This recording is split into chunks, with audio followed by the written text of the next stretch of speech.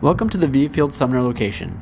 This location was created in April of 1977 as a branch location of the original Maynard Cooperative Company.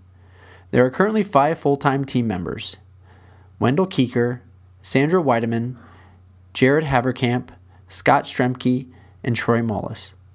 The Sumner location supports all of Viafield's business divisions.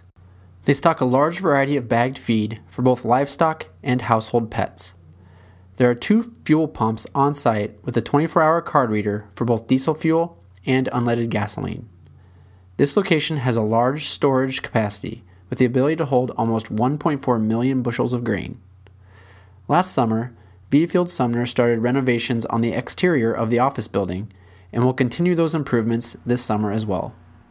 Everyone at the Sumner location prides themselves on providing the absolute best customer service possible and look forward to being your cooperative choice now and well into the future.